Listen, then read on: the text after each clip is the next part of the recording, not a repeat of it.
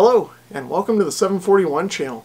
Today, we're going to take a look at this Icom 2730 Ham Radio Transceiver that's on the bench behind me. Before I get started with the video, I just want to mention that this video is not intended to take the place of the Icom instruction manual that comes with the radio. So the Icom 2730 is a dual band ham radio transceiver with a detachable face, or maybe more accurately, detached face. In order to mount this to the radio, you have to buy a separate bracket from Icom. Now, I didn't buy the attachment hardware to mount the faceplate to the radio because I'm going to mount this in my Chevy Suburban at some point. The faceplate's going to go somewhere on the dashboard, and the radio body is going to go somewhere else in the vehicle. Now, because there's no bracket, Icom does supply the cable to connect the faceplate to the radio body. Icom also supplies the HM207 microphone with the radio, and we'll take a look at this in more detail later in the video. So I recommend taking a look at the instruction manual for the exact dimensions of the radio, but for now I'm just going to give some quick estimates for size, just so you can kind of see it here on the screen. The width of the control head is about 5 3/4 inches. The overall thickness of the head, including the tuning knob, is about 1.5 inches. The overall height of the control head is just shy of 2 inches. Overall width of the radio body is about 5 7/8 inches. The depth of the radio, including the cooling fan on the back, is about 7 inches. And the thickness of the radio body looks to be about 1.5 inches. So looking at the radio body, there's a jack here for the control cable to go to the control head. And then over here, there's a microphone jack in case you want to plug the microphone directly into the radio body. So in the case, on the sides and on the top, there's some vents for airflow. And then over here is where the internal speaker is mounted. On the back of the radio, the SO239 connector for the antenna is here. There's a fairly large cooling fan here, obviously. So over here are two 3.5mm jacks for independent external speakers. And these also double as programming ports for the optional programming cable. And then over here is the power cord pigtail, and it comes standard with a T-style connector. Icom also supplies a double fused power cord with a mating T connector. So the front of the control head obviously has all the radio controls and main display, which we'll talk about in depth later in the video. On the back of the control head, there's two threaded brass inserts that will accept metric 2.6x5 screws. Now these, of course, can be used with the various optional mounting brackets that Icom sells to go along with this radio. Over here on the corner is the connection for the control cable to the radio body. And then over here on the side of the control head is another microphone jack. So again, the microphone can be plugged into either the control head or the radio body. The Icom 2730 is an analog dual bander. There's no D-Star or other digital modes available in this radio. And this radio is set up so that it can receive two different frequencies at the same time. And the two frequencies can both be VHF, UHF, or one on VHF and one on UHF, like I show here. Now the radio also works on full duplex, and it can transmit on the VHF and receive on UHF at the same time, or vice versa. So the control panel is laid out so there are separate controls for each receiver, and the controls and functions here in the middle are common to both sides of the radio. Starting off in the top corners, a short press of the main button will toggle the main receiver between the two sides. So right now, the left side is set up as the main receiver. If I push this button, you can see the main icon lights up, and now it's over on this side. If I long press the button, I can activate the band feature. Now I can use the tuning dial to cycle between the 2-meter band, the 70cm ham band, or the air band. This radio doesn't transmit on the air band, of course, but it does receive air band in AM mode. Short pressing this button allows me to tune the receiver by the megahertz register. Long pressing this button activates the scan function. Now I can use the tuning control to cycle between the scan modes. I want to choose ham, and then I'll short press the button again to start the scan. Short pressing the MR button toggles the radio between memory mode and weather band mode. If I want to go back to VFO mode, I short press the V/megahertz button. Long pressing this button will put the radio into call channel mode. And now I can use the tuning dial to tune between the two calling channels, 0 and 1. To get back to memory mode, I can short press the MR button, or back into VFO mode by short pressing the V/megahertz button. So down here is a squelch knob, so I can turn the squelch all the way off and listen to the background static if I want to, or I can just increase that just enough to cut that out. This, of course, is the tuning dial, and I can use this to tune around in VFO mode, or in memory mode, I can toggle between the memory channels. This here, of course, is the volume control.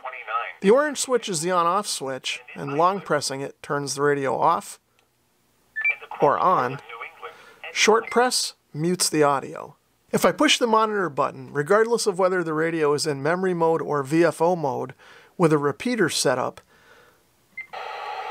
the squelch is automatically turned off, and the radio toggles to the offset frequency, either plus or minus depending on the dupe setting. If I'm on a memory channel or VFO setting that is simplex, pushing the monitor button just turns off the squelch, and the frequency stays where it was. And short pressing it again goes back to normal. Long pressing the button allows the offset to be changed.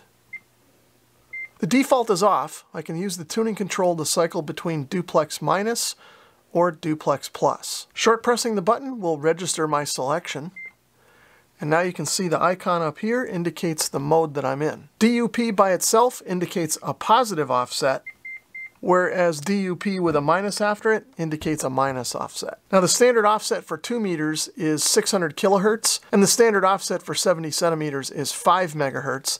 The radio will automatically use those defaults, but they can be overridden in the menu system if needed. Short pressing the low DTMF button will toggle the transmit power. When no icon is lit, the radio is in high power or 50 watts. Short pressing the button puts the radio into low power or 5 watts. A second short press puts the radio in medium or 15 watts, and then another short press toggles back to high power or 50 watts. Long pressing this button puts the radio into the settings for DTMF tone setting. Now the various modes can be changed by using the tuning control. Short pressing the MW button puts the radio into memory programming mode. Now there's various things that can be done here, and I'm going to talk about those in a separate video. So we're going to skip that for now by pushing the back arrow. However, one thing I will mention now is that if the radio is in VFO mode and the MW button is long pressed, whatever is here in the register will get written to the next available memory channel. Now you can see that that was just written to memory channel 7. So now if I go back to MR and tune to memory channel 7, you can see 14652 is there. In memory mode, short pressing the MW button allows some various things to be done. And again, I'll talk more about this in a separate video. Short pressing the menu button puts the radio into menu mode. And then I can use the tuning dial to toggle through all the various menu options that can be changed on this radio. I'm not going to go through all of these, but I will do one just to show how menu navigation works. So I'm going to use the tuning dial to toggle to the offset function. So down here along the bottom of the screen, there's now some navigation icons to indicate what each of these buttons now does in menu mode. This button cycles up through the menu tree, and this button cycles down into the menu tree. This one is an enter button, and this one is a clear button. So for example, I'm going to use the tuning dial to go up to the R tone setting. Now to go in and change this, I would push the right arrow key. Now I can use the tuning dial to choose the frequency that I want. Once I have the option that I want, I push the enter button to save it. Now if I want to get out of the menu tree, I use the left arrow to go back. And now I'm back in receive mode.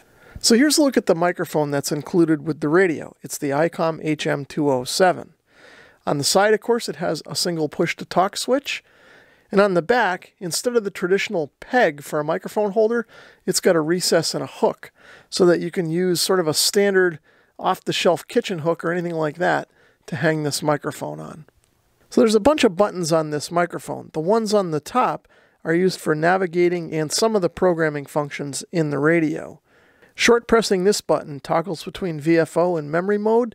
Long press locks the radio. Short pressing this button toggles the radio to the home channel, and long pressing it toggles it into the call channel mode. Short pressing the top right button toggles the main receiver on the radio. And long pressing the button puts the radio in dual mode.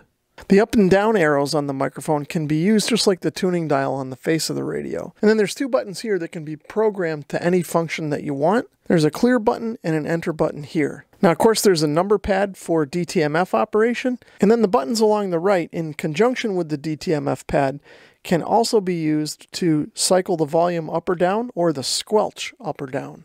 Now with the overhead light turned off, you should be able to see that the microphone keys are backlit, although they're backlit green instead of white to match the display of the radio. There's a lot more features and functions to this radio that I'm just not going to have time to cover in this video. I will make some more detailed videos, especially dealing with programming the radio and some of the scan modes that are available. But for now, I'm going to give you guys a snapshot of what this radio sounds like on receive, and then I'll hook it up to a dummy load and do a cross-room test to my SDR play, and we'll see what it sounds like on transmit. That's about it from here, George. Not much going on. They're just trying to stay out of trouble, I guess. KB10YB. Calling Westcon, calling Westcon, calling the Western Connecticut Traffic Net. Calling Westcon, calling Westcon. Western Connecticut Traffic Net meets nightly to pass messages into, out of, and throughout Connecticut. Okay, we are going to close George's Old Timers Net tonight. I would also like to thank the Central Mass Amateur Radio Association for the use of the repeater of tonight's net. Delta 2541 descend now out of 30 and then buoy at 24. I think the computer just beat you to it on our way to buoy at 24, Delta 2541. Almost got there. K61, since the pump's going, you can stand down Mansfield. We have to make the stretcher real quick and we'll be out in a minute. Copy 601. 707, do you copy? You're released. Got it, thank you. This is a test of the Icom 2730A on 70 centimeters. 1, 2, 3, 4, 5. 5, 4, 3, 2, 1. November 1, November, Uniform Golf. This is a test of the Icom 2730A on 2 meters. 1, 2, 3, 4, 5. 5, 4, 3, 2, 1. November 1, November, Uniform Golf. If you enjoyed the video, please give us a thumbs up. If you want to learn more about my channel, check the links in the description below. Thanks for watching.